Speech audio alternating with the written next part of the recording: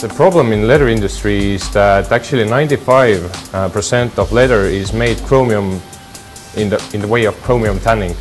And actually this is the second biggest pollutants in the world, the leather industry. So we are actually addressing that problem with our products.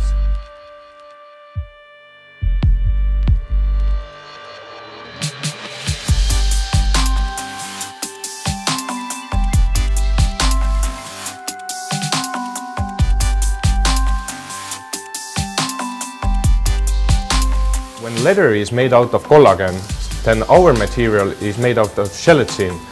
That's what you get if you break collagen molecules into smaller pieces, then you get gelatin.